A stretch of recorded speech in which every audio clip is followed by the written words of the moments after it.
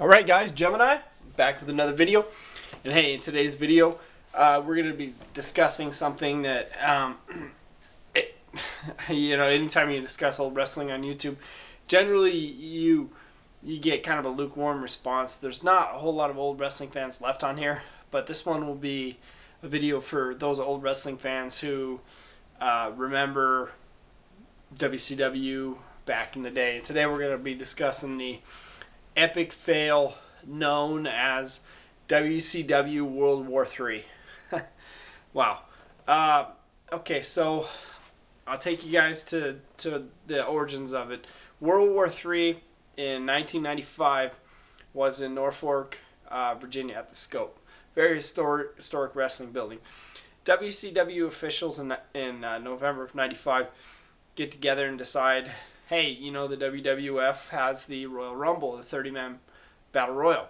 So we're gonna beat that. We're gonna do a 60-man Battle Royal for the WCW title. Now the concept sounded awesome. As a WCW fan in 1995, the concept sounded awesome. You're thinking, 60-man Battle Royal? Oh man, this is so epic. This is like 3 Royal Rumbles in one. Okay, so they get to the match in 95 in the Scope in Virginia.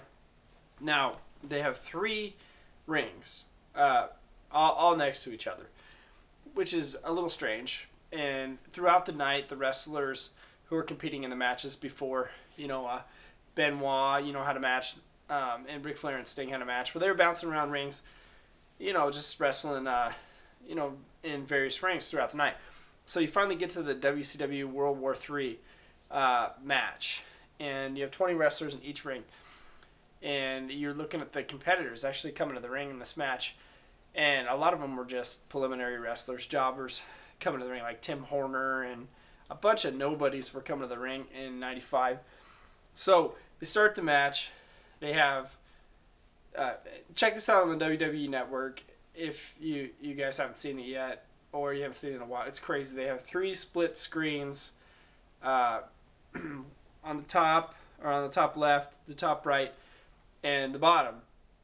And in each ring, it's just a mass of humanity. I mean, 20 wrestlers in each ring. You cannot tell what the hell is going on in any of these rings. They keep bouncing from camera angle in one ring to another camera angle in another ring. So you're missing all the action in another ring while they have the camera in another ring. And so they're trying to keep three screens at once, and all you see is just bodies. I mean, literally, you cannot tell what the hell is going on in any of these matches. And I remember I was sitting there and I was watching this with my dad, and my dad is like, he goes, Vince, this is stupid. I can't tell who's winning. I can't tell anything. And I was like, I know. And it was just a big giant clusterfuck mass of humanity.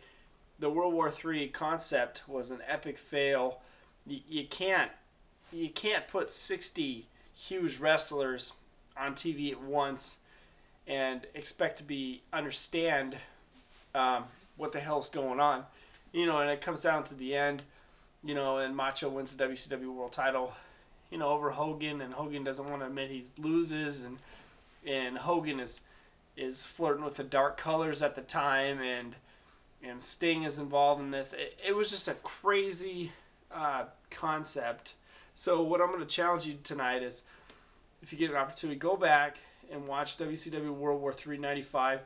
They ran it through 98, but this was definitely one of the most craziest, weirdest, strangest pay-per-views or matches. I mean, actually, the pay-per-view in 95 was actually really good with good wrestling. But if you actually watch the World War III match, man, it was it was hard to watch because it was just, you couldn't tell what the fuck was going on. At least in the Royal Rumble, you have one ring, maybe 10 wrestlers at once, and you could tell, from the camera that's right, pointing to the ring, you could tell what the hell's going on in the ring. You could tell who's throwing out who's beating up who, who's trying to toss out who, what wrestler's going at it with another wrestler. I mean, it makes sense. And when you watch the WCW World War III match, you can't tell anything. Plus, it was just a filler. You know, they're just putting jabroni wrestlers in there, and then the Big Show would come in, and it was the Giant at the time, and he would just start tossing bodies out, tossing jobbers out left and right. You know, it was a crazy concept. It was a try, and definitely a fail on WCW's part. You know, and then years later, the NWO of course started dominating this thing, and the NWO would always win, and they would always have the heels win, and send the crowd home pissed off because the heels always won this match. It didn't make a whole lot of sense. WCW did not think the World War III concept out at all from a logistics standpoint. I'm curious what you guys thought about WCW World War III. I thought it would be fun today to do a little retro stuff on here. You guys leave your comments on the World War III match, 95 through 98. I'm curious to get your guys' thoughts if you guys thought it was a fail. To me, it was a fail, and I'm going to challenge you tonight or within the next week to go back and watch WCW World War III match and hit me up on Facebook or Twitter. Vincent Flair on Facebook, Gemini888 on Twitter, and let me know what you thought about the World War III match. I'm curious to get your guys' thoughts on this. I'm Gemini. Thank you for listening, and tomorrow I'll be back with Best of Raw on SmackDown DVD. Peace out.